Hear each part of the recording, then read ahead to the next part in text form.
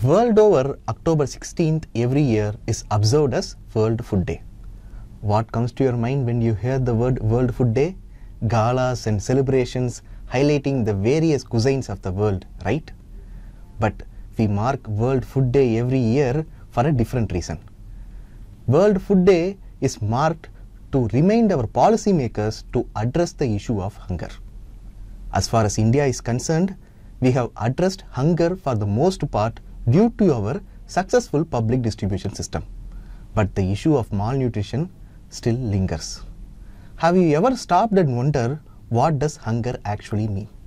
Does it have a definite definition?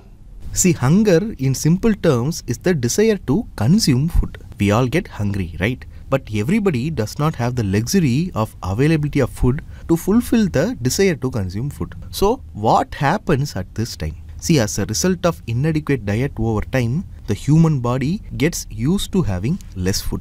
So after a while, the body does not even demand more food. In such case, hunger is not even expressed. But this lower intake of essential calories, proteins, fat and micronutrients would result in underdevelopment of the human mind and the human body. And this is exactly why objective indicators are used to capture human problems scientifically rather than subjective articulation by individuals. Some of the objective indicators include calorie consumption, body mass index, the proportion of malnourished children and the childhood mortality.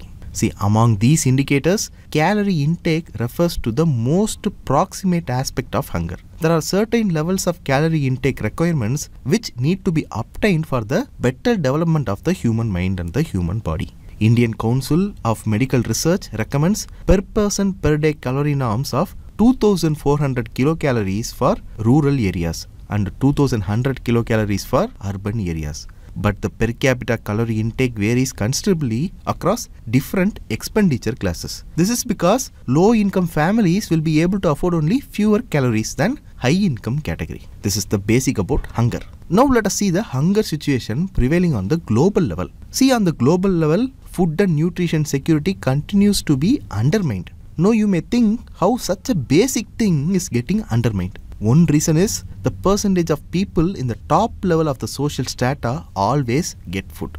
They don't have to experience hunger problem that is faced by the people who are in the bottom of the social strata. This is one of the main reason why the hunger problem is often getting undermined. Now coming to the other reason. See, we all are facing the impacts of COVID-19 pandemic, climate change, spiraling food inflation, war. So the author is saying that these problems cloud the hunger problem which we have to take care of immediately. And the author also gives us reason why he is saying that action should be taken immediately. As per estimates today, around 828 million people worldwide do not have enough to eat and over 50 million people are facing severe hunger. The Hunger Hotspot Outlook 2020-23 warns about the escalating hunger.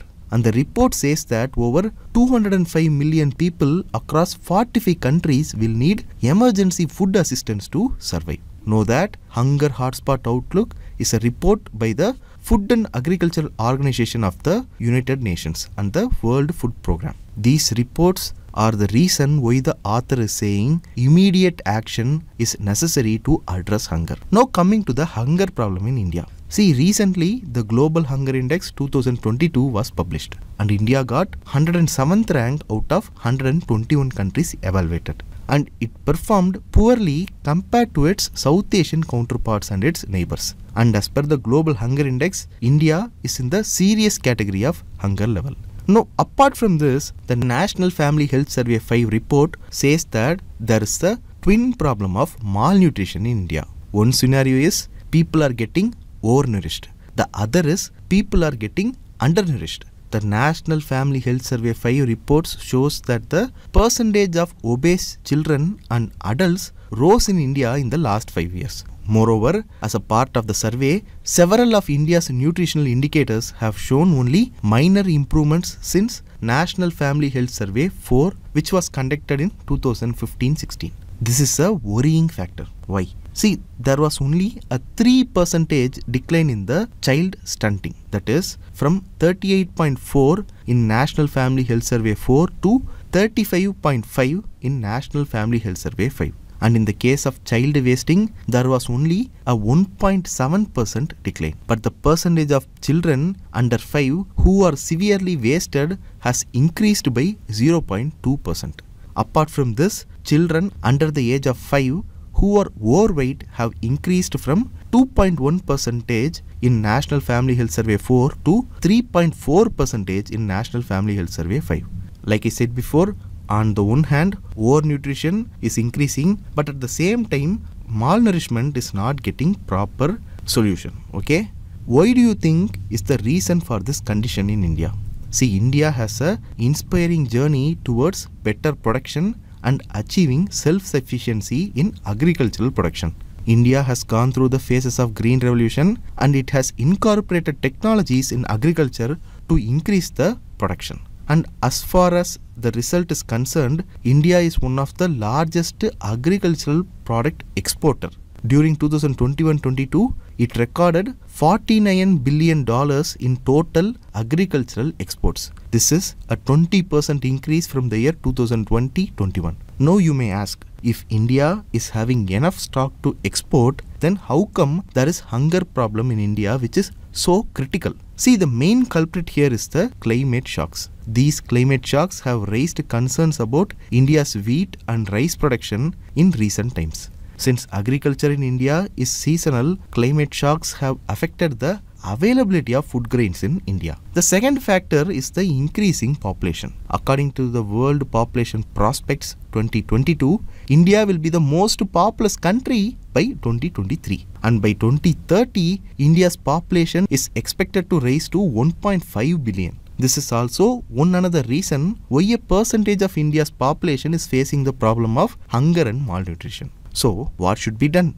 And what are the multifaceted approaches that India should take to address the issue of hunger and malnutrition? See, as we saw earlier, climate shocks are one of the reasons for hunger problem in India. So, it is important to place a greater focus on climate adaptation and resilience building in agriculture. See, the nutrition and agricultural production are not only impacted by climate change, but it is also linked to environmental sustainability. Soil degradation by excessive use of chemicals and non-judicious use of water has resulted in declining nutritional value of food products, and this needs urgent attention from the government. Earlier, we saw the problem of increasing population, right? So, to address the demand-supply mismatch, agri-food system have to provide sustainable support. And there is also an increased need to move away from conventional input-intensive agriculture towards more inclusive, effective and sustainable agri-food systems. Fourthly,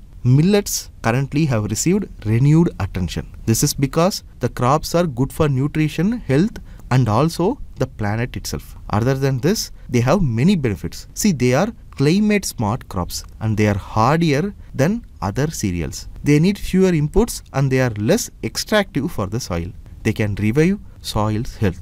Additionally, their genetic diversity ensures that agrobiodiversity is preserved, and the major benefit is it increases the yield of the farmers. See, the Tejaswini program of Madhya Pradesh showed that growing millets meant a nearly 10 times increase in income for the farmers. So, millet production should be encouraged because all parties who are involved in the millet production are beneficiaries. Apart from this, initiatives should be taken by the government regarding better production and improving food access mainly for vulnerable populations.